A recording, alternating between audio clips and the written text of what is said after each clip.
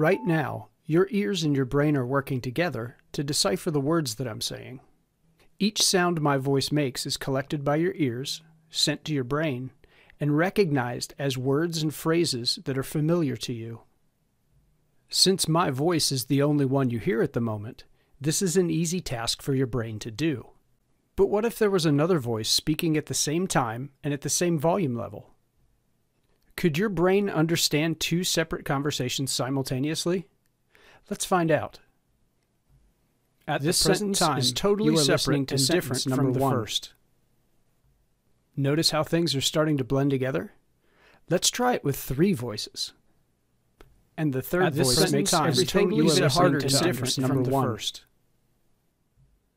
Now that's really getting hard to understand. Now imagine an entire crowd of people all talking at the same time, like at a convention, a trade show, or a social gathering. And the third voice is totally even harder to understand. Pretty much impossible to understand, isn't it? Keep in mind that your hearing hasn't changed. It's just that your brain is having more difficulty pinpointing the audio markers that it uses to decipher words and speech patterns. When there are too many of these markers, your brain can't differentiate one from another. At this present time, the third voice makes everything even harder to understand. And it doesn't just happen with multiple human voices. This same effect occurs when multiple layers of other sounds are all present simultaneously. Listen to this busy factory and observe how the announcement that is made is completely unintelligible within all the other ambient noise.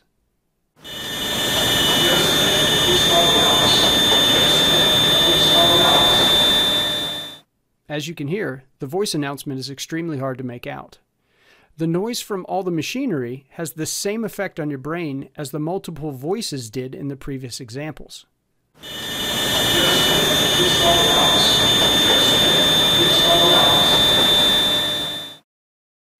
So, if you were responsible for getting an important message to all the people in these areas quickly, how would you do it? As you've just learned, a voice over a loudspeaker isn't always effective. So let's try something different. A repeating tone.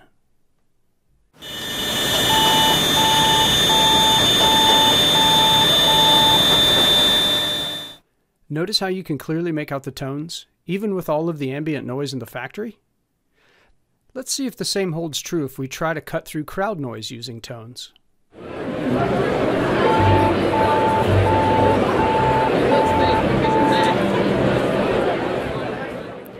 As you can hear, they're effective in this environment as well.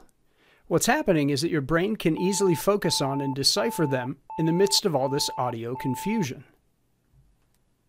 So, now we know that tones are good for getting people's attention, even in noisy environments. What they're not good at is giving the person hearing them detailed information, so oftentimes some training is required. Let's look at a few different ways that they can be implemented into a Valcom paging system to help reach more people more often.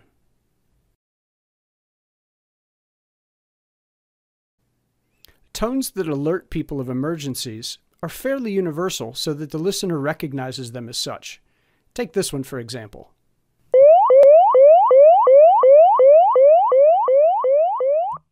These types of tones are useful in places where people are transient, and it's not possible to train them as to the meaning of less familiar tones, like in a convention center, for instance. Pre-announced tones are used to alert people that a more detailed message will follow. They are effective in environments with a moderate noise level, where simply getting people to shift their attention to an announcement that follows is often enough. In high noise environments, they can be used to alert people to shift their attention to a more detailed message on an LED sign, or shut down machines in order to hear a voice message broadcast over a paging system. Keep in mind, tones aren't just used for emergencies. They're useful in day-to-day operations as well, like keeping employees on schedule. Different tones can be used for breaks, lunches, shift changes, or just about any recurring event. Tones can also easily be used in low-noise environments, like classrooms, to indicate class changes. They can also be useful in retail spaces to alert employees when they are needed somewhere without disturbing customers. This particular application is called Code Call.